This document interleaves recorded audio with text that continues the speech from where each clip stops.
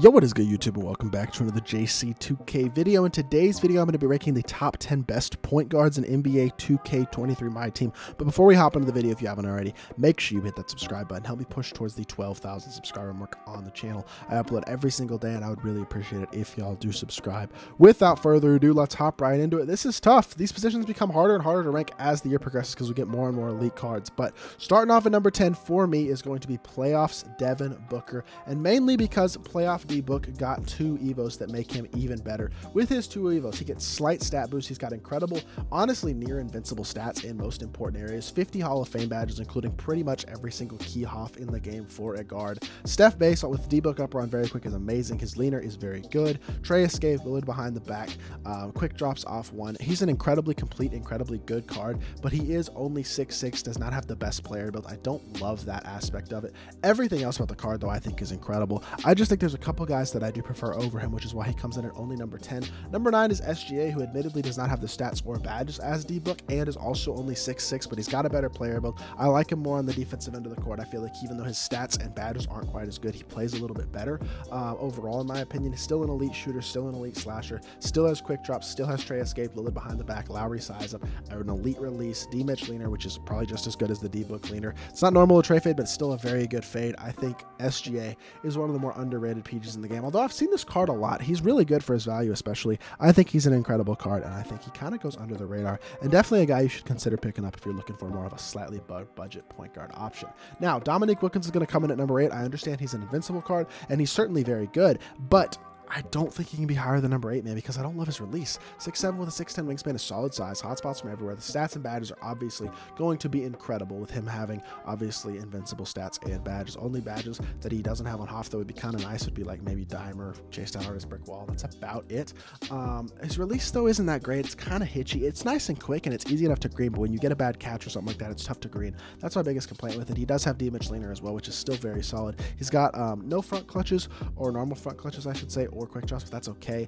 Rest, size up, wall escape, a little behind the back are still elite 6. He's an incredible card. I just think he's got a couple things that I don't totally love as much, which is why he's only number 8 despite being an invincible card. Number 7 is going to be Ron Artest. Love his release. He's an elite defender, has very capable size. Really, really good card as well. 6'7" with 6'10" wingspan, hotspots from everywhere, 30 hoffs. He's got really nice all-around hoffs. An incredible defender, of course. I mean, the defensive stats are unbelievable, but he's nice and fast. He's a great shooter and a great slasher as well. Moves very well with the D-Mitch size of Trey escape, a little behind the back. I like the release a lot. Trey fade is incredible. This card I might even be underrating a little bit, only putting him at number 7 because he's incredibly complete and incredibly good. I just think there's so many good point guards in the game right now that it's tough to rank these guys super high. Like MJ at number 6, Hero MJ. He's got one of the best couple releases in the game with the KPJ base, but he's only 6'6". He's still obviously incredible. 40 hoffs, hotspots from everywhere, near invincible stats again in pretty much every crucial area.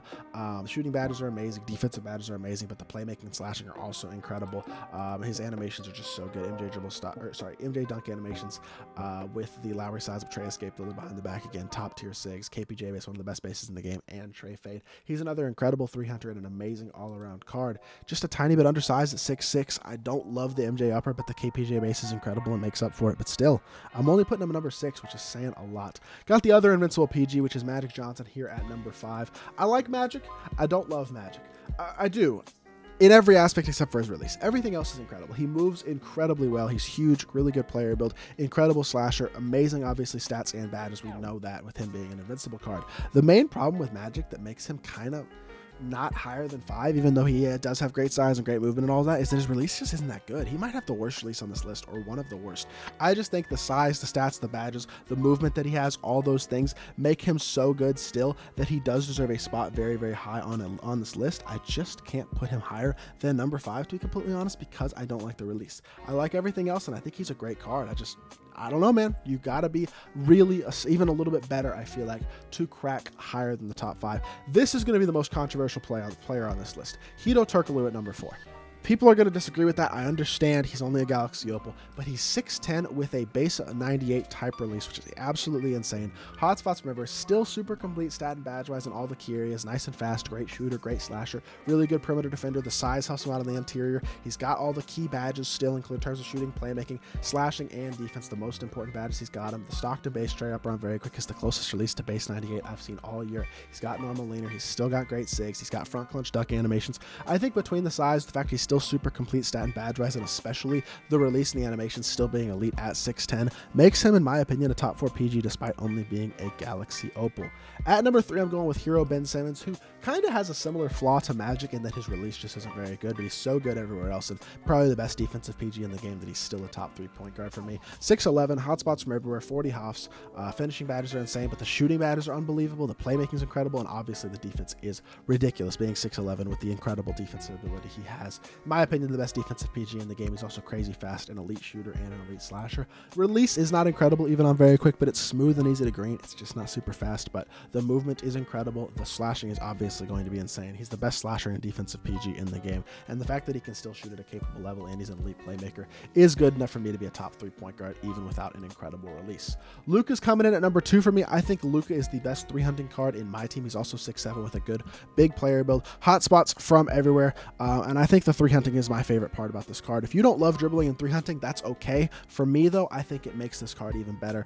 His stats are really, really good all the way around, of course, but the animations are the part that make Luka so good for me. KPJ base, Rudy Gay upper on very quick is cash money. I love the Rudy upper. Trey leaner, of course, is incredible. His sigs are incredible as well. Trey size up, Trey escape, loaded behind the back, has quick drops off one, the best dunk animation in the game, as well as front clutches, the second best dunk animation in the game. So he's got incredible dunk animations, top tier sigs, basically the best you can have, basically the best release you can have. He's the best 3-hunting card in the game, and I think that's good enough for me to put him at number 2. But number 1 is going to be Nikola Jokic. I think you just can't compete with the size that he has at 6'11" with a 7'3" wingspan, the completeness stat and badge wise, with 40 Hall of Fame badges as a base card, incredible all around stats, and incredible size at 6'11", but also having an elite release. Pascal base, Oscar upper on very quick, normal leaner, MJ dribble style, Curry size up, wall escape, loaded behind the back, gives some great 6 and quick drops off one. He's not going to be the 3-hunting shot creator of a guy like Luka. He's not quite going to be the slasher that Ben is or the defender that Ben is, but in terms of the complete package at point guard, being able to do everything at an incredibly elite level, I think Jokic is your best bet in the game right now. And for me, just by a small margin, I do believe that Nikola Jokic is the best point guard in NBA 2K23 MyTEAM. So I gotta say, this list was really tough to make. We got some elite level cards that are not ranked quite as high as y'all might think. I would love to hear y'all's thoughts in the comment section down below of who you think I maybe ranked too high or too low. If there's anybody you think I left out the list that does deserve a top 10 spot, I understand it's kind of controversial, but this is just my opinion, and this is what I'm going to go with my top 10 point guards. So hopefully y'all did enjoy the video. If you did, make sure you hit that like button, leave a comment, and subscribe. I'll be back with more 2K content very, very soon, and I appreciate y'all. Peace.